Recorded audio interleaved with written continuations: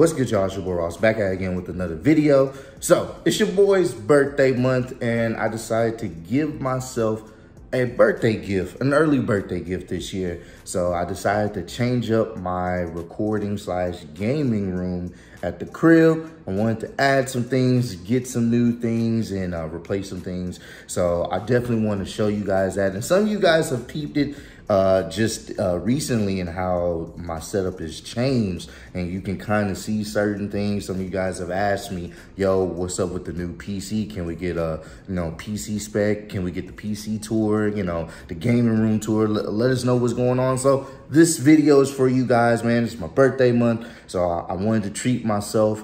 Also, I wanted to make sure that I upgraded the equipment that I already needed or already have, and try to make sure that my equipment is at top tier for you guys. So that way, when I put out videos and content, that everything will look good, like aesthetically wise, and everything will be smooth when it comes to just bringing y'all the best content possible. So let's check out the new and improved gaming / recording room. Well, here is the new gaming setup that I have / recording setup. I'm gonna go through and let you guys know, what each thing is, like where you can possibly get it. And I'm gonna probably put it in the description down below for those who are interested in getting some of these things for themselves, whether they're gonna start streaming, doing YouTube, or just wanna have it just to game possibly. I'm gonna try to link down everything in the description for you guys, so that way you guys can get in part on the action too.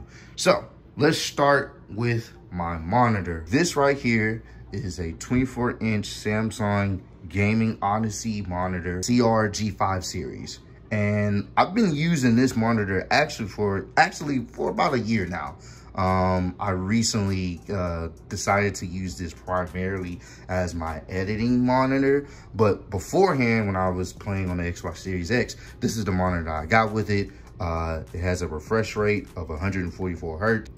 The quality is 1920 by 1080, so it's standard quality, but it's the refresh rate that's kind of what sells this monitor. And it's not too expensive. It's, relatively not that pricey. I want to say like around $250 in that price range. I got it from Best Buy, and it worked perfectly at the time for me gaming and just streaming off of, like watching the wrestling stuff or whatnot. So it was perfect for the gaming stuff, but I knew I wanted to get a better monitor, but I didn't want to get rid of it. So this is part of my editing monitor, and it's connected to my MacBook. I wanted a bigger screen or whatnot, so I have it connected to my MacBook, so that way I can edit, a little, I can see things a little bit more bigger on the screen.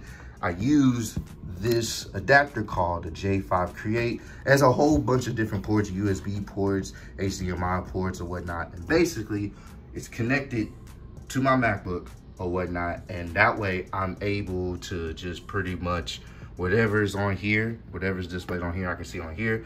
And it just makes it easier on my eyes to edit as well.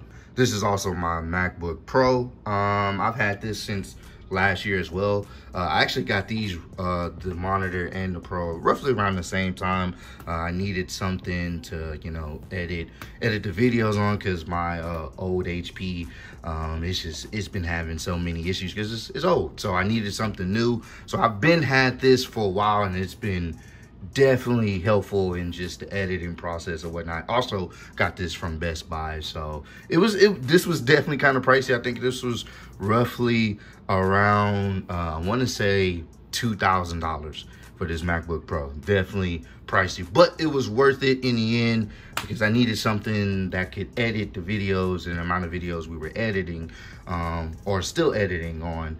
And my other laptop was just running slow. I was having a hard time editing the videos. So this is what I edit on. This is the screen I use now. And yeah, man, this is how I get my work done. Now right here is my Shure mic, and I love this microphone. Shout out to Dub. Dub got me this microphone as a Christmas gift, I want to say 2 years ago. I want to say it's been about 2 years ago. He got me this as a Christmas gift. And I love this mic. Yeah, it definitely look kind of a little fuzzy or whatnot, because I usually take this microphone with me to the studio. So I may need to invest in getting another one where I can have one at the office or at the studio and one for here, so I don't have to keep taking it back and forth. But I love this microphone. Now, this microphone is roughly $400, but it is a microphone that's going to last you for a very long time. And it's also a microphone that it sounds really good. It's people record music, like musical artists record using Shure microphones. So this is definitely worth the money. If you want to get you one, definitely, you can find them on Amazon. Really, you can find them well, not anywhere, but like maybe a Guitar Center or a musical store. These are worth the price, man. Also, I use, if you can see this is a Cloudlifter. So anytime you're using that microphone, with this particular microphone, you need a Cloudlifter to potentially amplify the sound. So you definitely, if you do get this, get you a Cloudlifter as well. You're probably gonna need it. That Cloudlifter is roughly an extra, I wanna say this was like extra $30 at Guitar Center. So relatively not that expensive, but it's worth having. I also have this arm stand. I just got this. Before I was using a table stand, but now I got me a arm stand, more stable one. Got this from Guitar Center. Spent about 60 bucks on it, but it's perfect because I can fully extend it. And when I'm recording, it's not in the way. And when I'm done recording, I can just kind of push it back into place. And it's perfect for everything I need.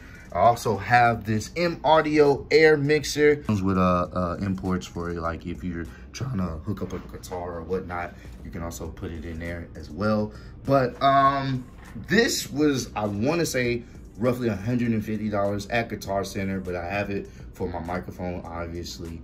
And it's straightforward. I plug it in. It has a USB-C port on the back that I plug into my PC, and it's straightforward. You know, it collects the sound, and it works the way I need it to work, man. So that's my audio setup with the microphone, Cloudlifter, and the mixer. All right, right here is my Logitech Webcam C9 22 Pro HD Stream webcam. I got this for maybe $100. You can find this relatively not that expensive at a lot of places, Best Buy, Micro Center, or, you know, you can even find this at Walmart. It streams at 1080p or captures at 1080p.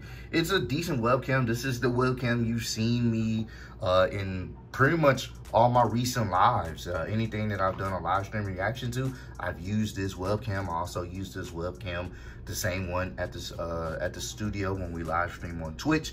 So this is the webcam I use. Once again, it's like $100. It's not that expensive, but it's good for the price that you're paying, and it records at 1080p. So, you know, if you ever get into streaming, definitely get the Logitech C9 22 Pro. It's worth your money. I also have a key light. This is the light I've been using since I've been recording for quite some time, actually. I got this long time ago, actually. I got this when I was still staying with my grandmother. So this was like around 2020.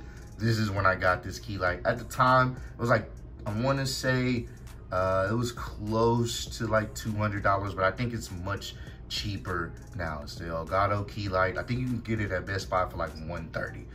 It's perfect, and I have it set up where there's an app that you can download where like a control center app, where basically I can control the brightness and the tint of the light, whether, you know, if it's a warm shade or a more of a bluer shade or more pure white shade of light coming through it. I can control that through my phone. I can also control that through the control center on my computer as well. So I like being able to control the light without actually touching it or messing with it.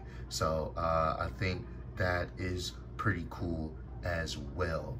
So definitely, you need you a nice key light. You don't need anything too harsh or overbearing. If you're trying to do some recordings, this is perfect for, you know, just doing some streaming or just doing some YouTube videos. So right here is the camera that I use to record all my videos for the past few years.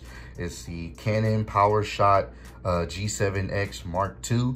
I got this camera for like I want to say 500, close to like $500 maybe, I think, a few years ago. I actually used some of my stimulus money to get this camera. I got it from the Canon website. And yeah, man, I've been using this camera for some years now, but I think it's time for me to upgrade it. So I probably will invest in getting another camera relatively soon. But quality is good, shows that, you know, shoots at 1920 by 1080. I don't think it has 4K capabilities on this one, but it gets the job done. It's a perfect camera for vlogging as well. If you have one of them handheld tripods, this is the perfect vlogging camera. And got a regular tripod stand, and I got this from Best Buy. It's like $30, wasn't too expensive. Yes, I know the cable management is horrible, but hey, I'm gonna try to figure that out. I also have this gaming chair right here. I don't even know what the brand is on this. I got this many years ago. I want to say I got this once again when I was still staying with my grandmother at the time. So I got this from Micro Center. I think it was on sale for like $200. Like, it was like $250 maybe. I don't know what brand this is, but it's done me justice, you know what I'm saying? Just saved my back from plenty of painful nights. So yeah, I don't even think they still have this at Micro Center. I'll try to find it for you guys and link it if you guys want to pick it up. But yep, this is my gaming chair that I've had for many, many years now. So I finally decided to go wireless with some headphones, and I decided to go with the Astro A50s, man. It comes with the charging deck, and I think this is the Astro A50s that go for the Xbox and PC only. And I like this. Now, the setup is kind of weird. Astro needs to work on their setups when it comes to like how to update the firmware. I had to find a YouTube video on how to update the firmware. It's really weird. Astro needs to do better with that. But I've always liked Astro headsets. I've had the Astro A40s at one point with the mix amp for a very, very long time until they just went out on me. I think one of the cables or whatnot was messed up. And then I recently got some Astro, I want to say A10s. The relatively cheaper ones, but they're still good quality. I got those, and I've been using those. I even have a pair at the studio. But these A50s, I definitely wanted these because of the wireless capabilities and the fact I can just put it on a dock. Comes with a charging station, and I love the, you know, I can mess around with the EQ settings on the application as well. And I just like the comfort of the headphones. Great quality. Granted, these were kind of pricey on the pricey side. I want to say I spent about a good, it was like almost $300 for these. But at the same time, I love the wirelessness of it. Like me not have to worry about wires, and it just hooks up to my computer very easily. Don't have any issues with it. And if you're looking to have some good gaming headsets, these are the ones to go with, so definitely check them out. And if you don't want to spend that much money, you can get the A40s with the mix amp. I think that's still roughly around $150 or whatnot, or I think maybe $200. And then you can get the A10s, which are the wired in ones, much cheaper, but they still good quality, and I believe those are like $60. So it's really just up to your discretion on how much you're willing to pay. Right here, I have a PowerA Fusion Pro controller. Reason why it's called a Pro controller, because it has paddles on the back. Now, I took off the other 3 paddles because I don't really need them. I use this paddle as my A button or whatnot, and I like it, man. I don't feel like paying as much for the traditional Xbox Pro controller. I believe that one's like still like $180, and I think this is just as good. In my opinion, I haven't had any real issues with it. I have it hooked up to my PC, so whenever I'm playing a game of Call of Duty or whatever, I just be, you know, using my controller. But eventually I will get into the mouse and keyboard world and start trying to mess around with that, see if I can get good with that. I also like the fact that with this, you can change the faceplate, and, you know, you can mess around with these right here. You can change these out. You can change out the thumbsticks as well if you want a different style thumbstick. It comes with different buttons, thumbsticks, and now the plate itself, I actually have another a PowerA Pro controller, but that one I had for like maybe 2 years, maybe a year and a half, and I started to get some stick drift, so I ended up getting me a new one. And that's because I was playing a lot of Warzone, a lot of Call of Duty, so I was on that heavy, and it, you know, after a while, just controllers naturally will get stick drift. So, but this one right here it's been holding me down for a bit, and I just changed the faceplate from the other one to this one, and yeah, man, I'm definitely rocking with it. It's, I want to say it's like $80. It's like $80, $85. I got it from Best Buy. So if you want to have you a nice, decent controller where you can control the panels on the back, this is the go, where you don't want to have to break the bank. It also has trigger stops as well, so that way, you know, when you press in the triggers, they don't go all the way in. It's perfect for FPS games. So yeah, man, it's literally everything you would need in like a Pro controller without paying the ridiculous price point that Xbox be charging, or all these other places may charge for a Pro controller with programmable buttons. So I rocks with it. I also got this little controller stand. Got this from Amazon. I just found this on Amazon. I'll try to link it in the description down below. It comes with a 2-pack or whatnot, and it's perfect. You just stick it on here, and it stays there, holds the controller safe and firm, and can't go wrong with that. Now for my keyboard, I got the Razer HUNTSMAN V2. Now this one was a little bit on the pricey side. This cost me, I want to say, $180. Or it's like $189 or something like that. But I love it. I love the responsiveness of the keys, and I love the RGB light setup. Razer has an app where as soon as you plug it in, it's connected to it.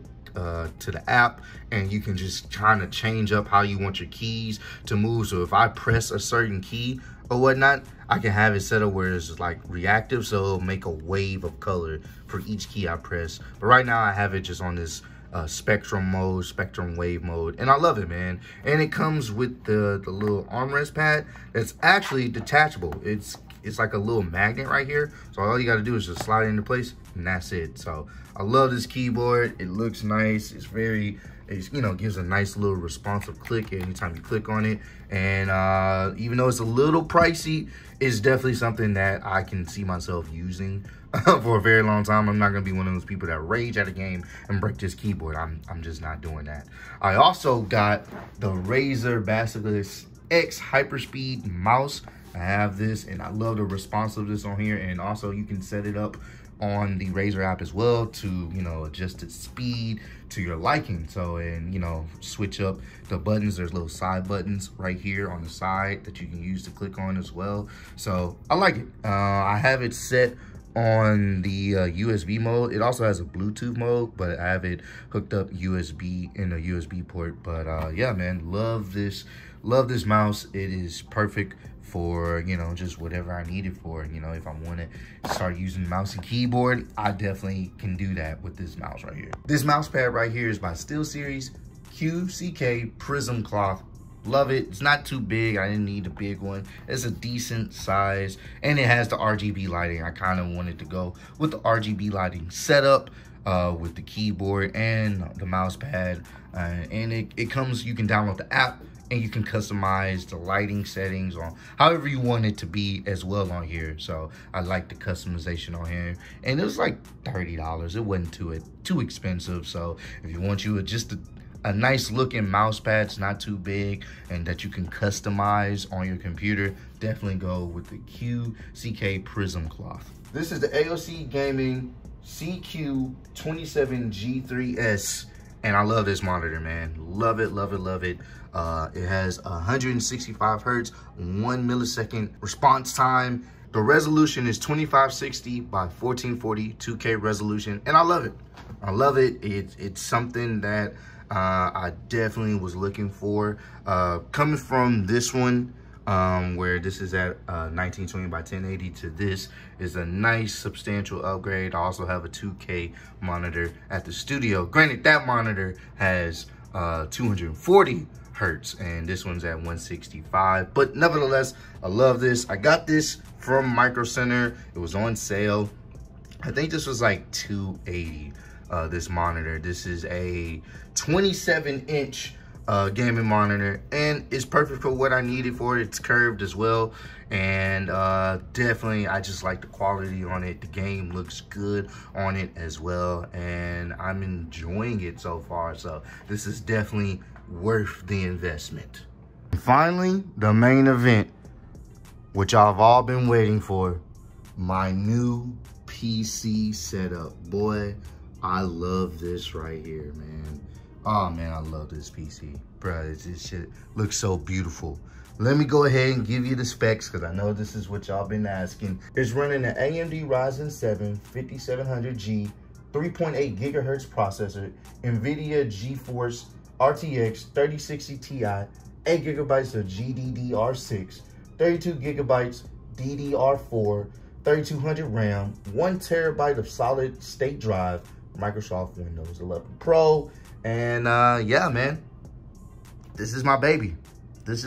I love this, bro. I love the look of it. And it was already pre-built like this, so if anything, I could have probably got a different casing, but it was already pre-built like this. And this is the cooling unit or whatnot. I like the fact that it does come with an app, and I was able to hook up the app to the Razer app, and now I was able to use the same type of settings that I have on my keyboard on the cooling system or whatnot with the RGB light setup. So I like that feature that it came with. But bro, this is nice. It even has the RGB light up on a GeForce RTX graphics card. Now the one I have at the studio, that's running a 3070 Ti.